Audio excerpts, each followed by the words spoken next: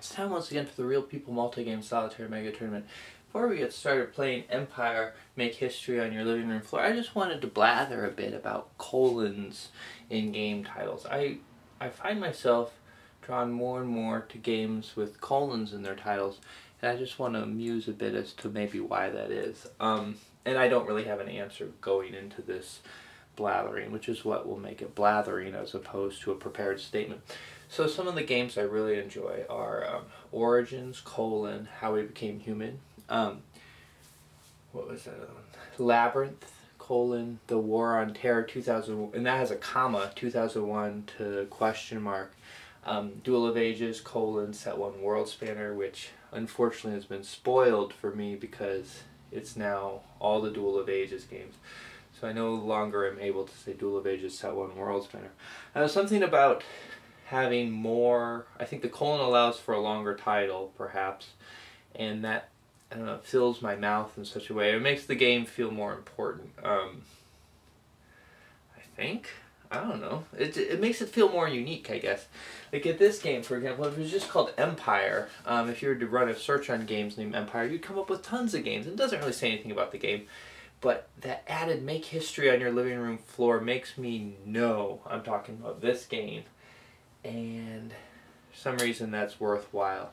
So take note, if you're going to name something, big long titles are better than little titles, in my opinion. And I don't think I fully supported that, but that's still my gut feeling right now.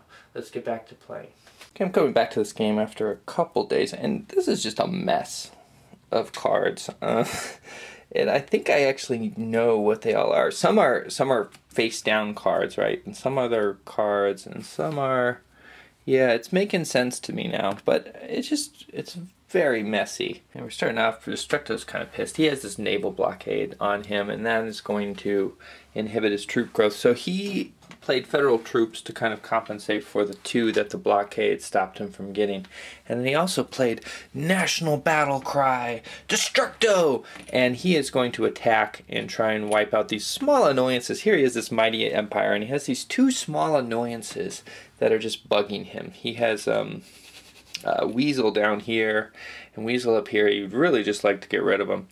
And then he also has Vaughn over here, who placed this blockade and has this large stack right outside his second capital. He'd like that stack to go away. He'd like Weasel to go away so he can have the New World in peace. So he's going to try to do that now. And remember, he has Marines, so he is able... And what else does he have? He has guerrilla warfare, so he gets to roll that first. He'll be his guerrilla warfare die. He's attacking this gun space here. As I was saying, his Marines let him roll 4 dice to attack instead of 3, and the guerrilla warfare die is not going to do anything. And he's going after Weasel, and I should learn and check what this face down card is before. Each attack roll against chosen space results. Ooh, okay, yeah, Weasel's going to do this. Each attack roll against chosen space results in the loss of 1 unit in attacker's capital. So that's probably going to make this the only roll of the combat, because this is, well, I think here's another place where I'm going to have to make a ruling. Destructo actually has 2 capitals, so I'm going to say he can choose to lose 1 from either. So he's going to be losing 4 units as a result of this unpopular war. Wow. Alright, so let's see if it's worth his while. I mean, he's definitely going to be taking some units from Weasel in the process. But he's going to be losing 5 units himself. He's losing more than he takes. So he takes 3 off Weasel, loses 5. He'll choose to lose 2 from there. So that was rough. That unpopular war really, I think, just peeved Destructo off even more. He had to lose a lot of units from this capital, which makes him pretty vulnerable to Vaughn. Things could be changing soon. He is still going to try and attack that blockade, however, and he gets 4 against 1. I think he can only attack 1 of the 2 blockades from that space. I've just been assuming you get 1 attack a turn. I don't know, per space. All right, and he easily got rid of this one. That's going to make it so he gets to collect 1 more unit. The penalty is only -1 now instead of -2. Before I go further into Pinky's turn, I just want to show this very powerful move she's made. She played this Electronics Age card, which I'm going to rule that is removed from play. It let her play any number of face-down cards this turn. She had a large number of face-down cards this turn, so let's count them out. 1, 2, 3, 4, 5, 6, 7, 8. 8, that's huge. For comparison, you could only play a maximum of 1 face-down card on a given turn. So if you see, here's her current face-down cards before she just played that card. We'll add them all together. And then, you know, here Junior has 1, and Vaughn has 1. No one else has any, and she's sitting on 9 now. So that's pretty potent. These are all surprise effects she can just unleash. So I think a lot of them are in response to attacks. So like that Unpopular War, for example, was a face-down card. So people probably are going to be leaving Pinky alone for a while.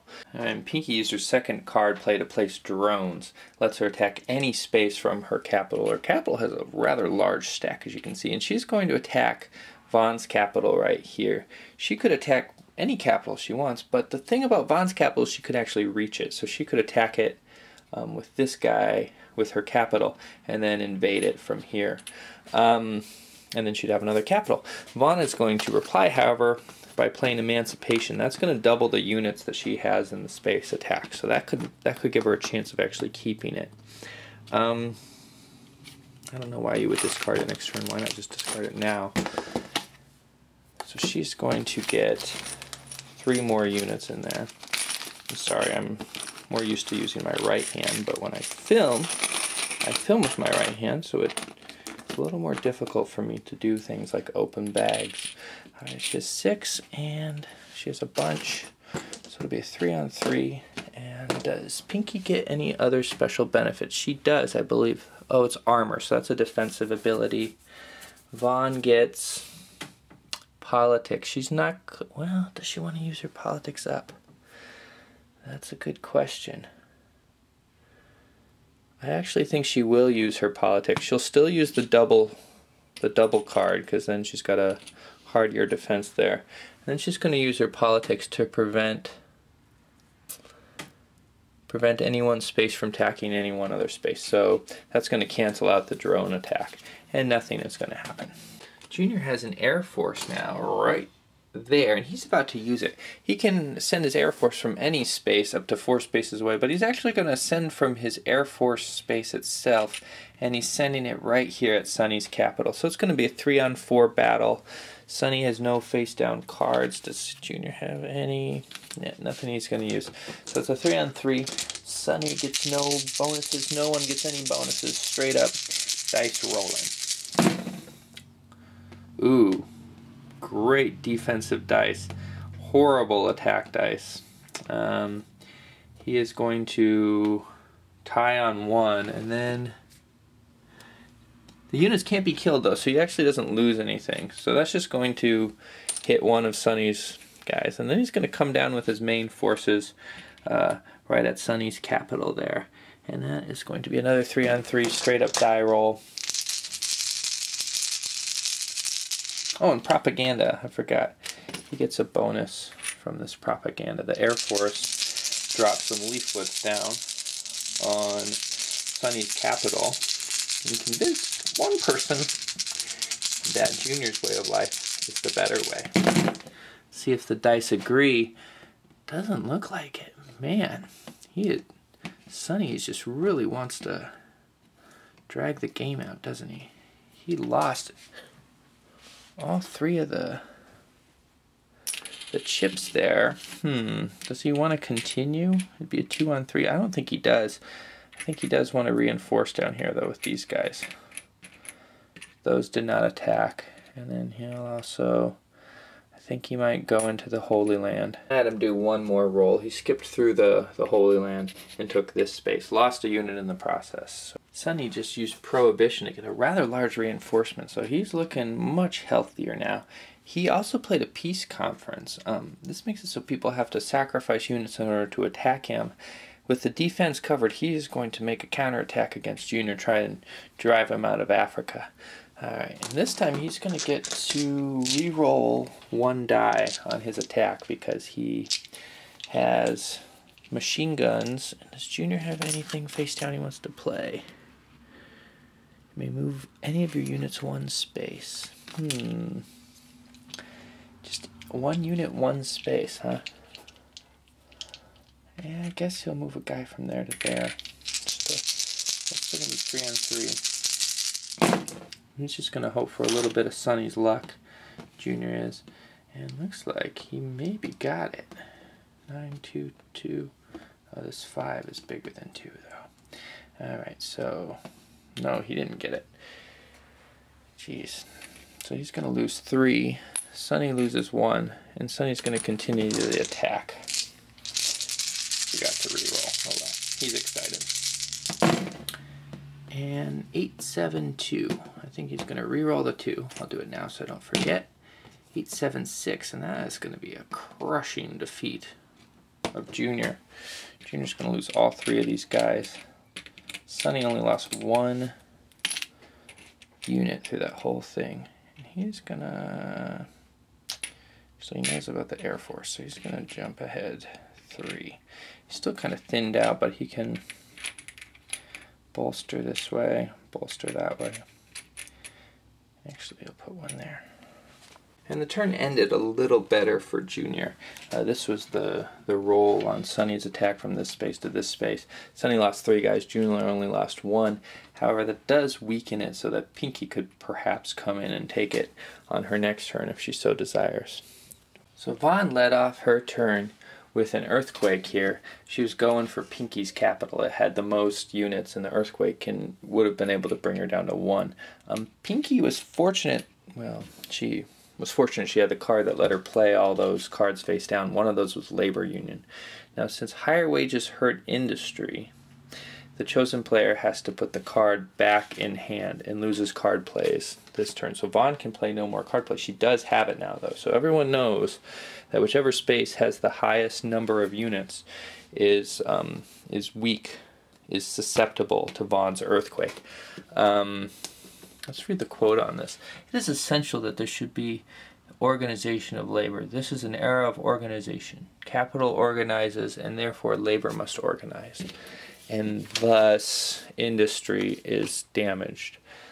So Vaughn's going to have to work with that. She was hoping to really weaken one of her 2 main rivals with that earthquake, but she was unsuccessful. So Destructo's turn, even though it's sort of in the interest of one of the thorns in his side, Destructo has caused an alien invasion to descend upon Pinky's capital. This time she was unable to counter it. What she was able to do, however, was assassinate his leader. So that's going to make it so he's not going to get any units this turn, which is pretty annoying to him. But not so annoying because he's already going to get 1 less anyway. So we'll see how this all plays out. Destructo just followed it up with an embargo. He gains 1 less unit this turn, but 0 minus 1 is already 0. That's going to keep Pinky from getting any units. We're starting to see that the 2 would-be kind of leaders of the game are starting to send shots at each other across the ocean, even though neither of them are in direct conflict right now.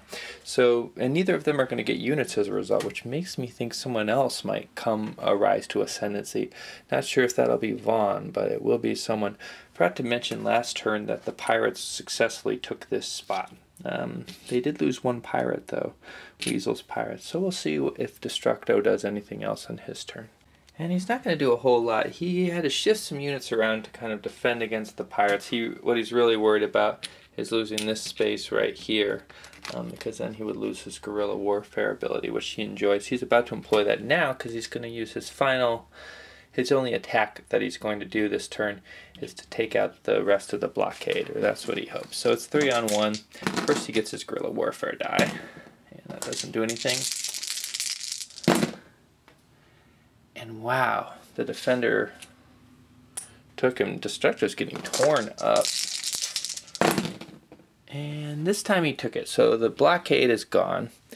That was certainly an annoyance, though. It took him a couple turns just to get rid of it. Undeterred, Pinky plays robotics followed by cyber terrorists. She used the cyber terrorists the same way as before to get rid of the units from from Vaughn's capital. Then she used the robotics to give herself units, which she otherwise wouldn't have been able to get. She's now going to be able to invade here. And I think she's going to put them all in.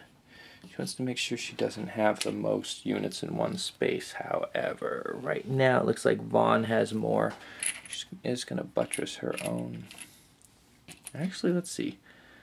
Vaughn has 5 there, and here she has 6. So she needs to make sure she has less than 6. She doesn't want a volcano to erupt. 5 looks like the number to be. Just going to put 2 of these here, and I think she's good. So this is going to do a couple things. One, she was able to take Vaughn's capital, which will be hard for Vaughn to take back. The other thing it's going to do is it's going to make Vaughn want to take another capital, which Destructo looks like a good candidate. So she's able to strike back at Destructo and strike at Vaughn at the same time. And Weasel is making a press for his capital. He's seeing this as his one opportunity, and he's going to take. He played Manifest Destiny. That's going to let him re-roll. He's going to attack with his bombers first. So it's going to be 3 on 3. Looks like it's a -2 because he's using bombers. And good defense roll here. Pretty decent attack roll though. His bombers might have actually paid off for the first time. I think so. He's going to re-roll this one. That doesn't help. So he's able to take out one of Destructo's forces with that. Now he's going to attack with his main body. Actually, he has 1 more bomber he can attack with. I just had to do it at a different time. It's going to be 1 against 2. And yeah, that one failed. So now he's attacking with his main body. Destructo, despite having all these cards, doesn't have any face down, so he can't invoke any of them. So he's just going to have to take it, and I think he's going to be losing the capital. 3 against 2, yeah. Alright, and looks like despite the small numbers, Destructo held out on that first wave. Weasel is undeterred, though. He smells victory. This is his one shot. Fortunately, it's Vaughn sitting on the other side. Another good defensive roll. Yeah. And that's going to do it for him. He did take 1 off. He lost 2. Does he keep going or does he hold off? I think he may as well just keep going. I think he's tired of being without a capital. 2 on 1. And he does get to take his capital back. And he's going to go all in on that. And just hope that she'll leave him alone. So now he's attacking from the gun space here. 3 on 2. Pretty good chances. The only problem is he's going to have to deal with Vaughn, maybe. Whoops, that was a 3. Yeah, he got it. He got it right there. And I think he's going to go all in. Despite that, well, he really likes to have a gun space. I think yeah, he's going to hold on to that gun space too. Just in case Vaughn leaves him alone, he'll have better reinforcements next turn. Junior just finished his turn. Didn't really do a lot other than reinforce. He played a card face down and just kind of buttressed himself and evened out his forces. The notable thing about his turn, however, is he drew the final 4 cards. I've been cycling the discards throughout, kind of going in order: 1800s, 1900s, modern future, 1800s, 1900s, modern future. He just drew the last 4 modern future, and there's nothing in the discard pile. So, except this Manifest Destiny will get there next turn. So there will be something to draw, but I think that is going to be a disadvantage for Sunny and then Vaughn because they have nothing left. We have these people with these huge honking stacks, but they're limited, with certain exceptions, like Pinky's exception, to 1 card play or 2 card plays a turn, and they're not always able to do even that. So cards might be... Holding a lot of these card spaces might be less useful as the game continues, and I'm thinking the unit spaces seem to be more important. Sunny is really getting tired of this back and forth. He just played a card that gave him a bunch of units, then he played high ground, low ground, and he's going to take his normal units, and then he is going to attack. He hits 4 this turn. Sunny has always liked to play aggressively. 1, 2, I think he'll put 2 here as well. Maybe one more here. No, I think he'll go there. And he's going to press upwards against Junior. Junior is going to get a -1 to all die rolls, and he gets a +1. So I guess I could put the card in between the two of them. Right? And that's one he could have held as a surprise card, but he's deciding to just use it.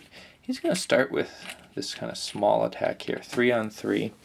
He gets a reroll, +1. Junior gets a -1. And I should probably appraise myself of Junior's face-down cards. I don't know if he wants to use this Emancipation yet or not. I think he's probably expecting more. But maybe he will. Might as well use it. It's going to be 3 anywhere he goes. See, our discard pile's getting bigger. So he will. That's going to double the units here. Let's see if he can hold off Sunny's strong advance. Alright. 9, 2, 1. He'll reroll the 1. 8. That reroll really paid off. The 2 becomes a 3.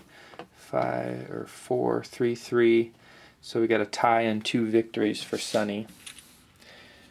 So Junior's already lost half of his forces there.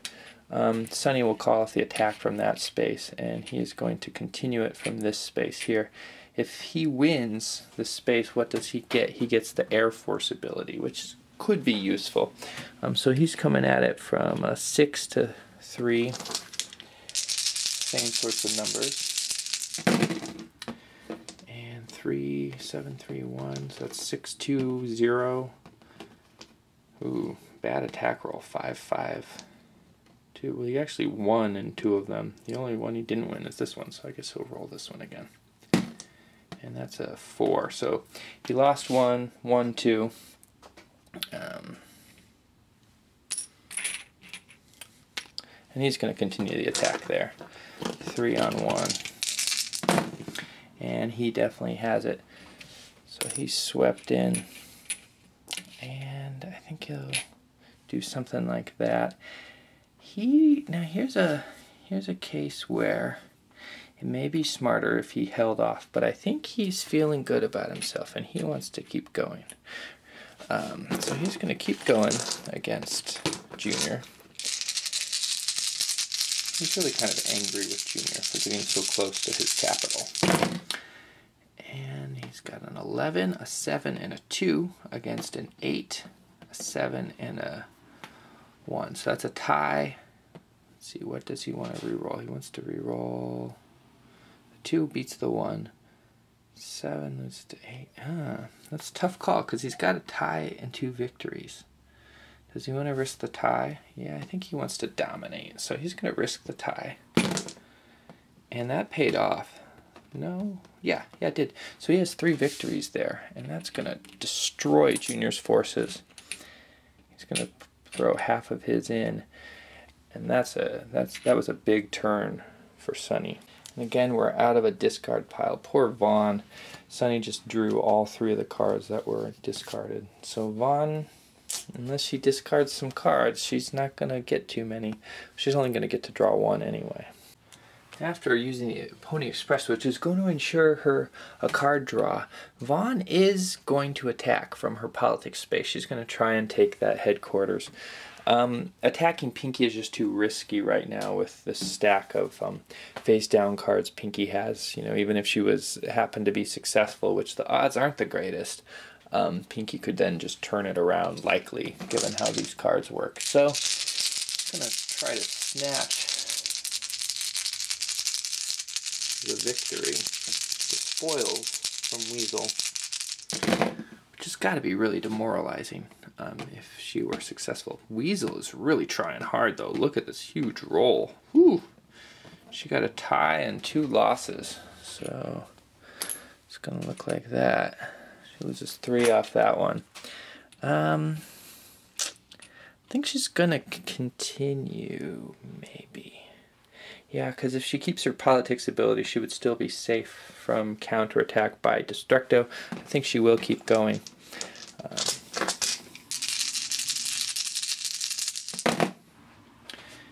here we have a better roll for her, that's for sure. So that's 2 ties and a victory. So that's going to take Weasel out of it. She loses 2 from there though. So she's gonna occupy with 2. And let's see, 1, 2. Oh, those guys can't make it. Shoot. So she'll have to do that to keep her politics and hope her cavalry gets there in time to protect the I think Destructo's going to take it next turn. I don't know, maybe not. It just keeps going back and forth, back and forth. Here we see Destructo, who is dominant, flagging quite a bit. Pinky's kind of in the same place. We see Sunny going back up against Junior where he was before. This game is a seesaw, and I don't know when we're going to get off this carousel of teeter-tottering carousel. But we might just have to play to 2 eliminations, because I think it might take a while. But though maybe, I don't know. I don't know if, like, if you get to the point where you are dominating so much that it becomes impossible for things to turn around against you. I don't know if there's a tipping point where even the powerful cards won't be able to have their little judo effect. We'll see in the next time. Empire, make history on your living room floor.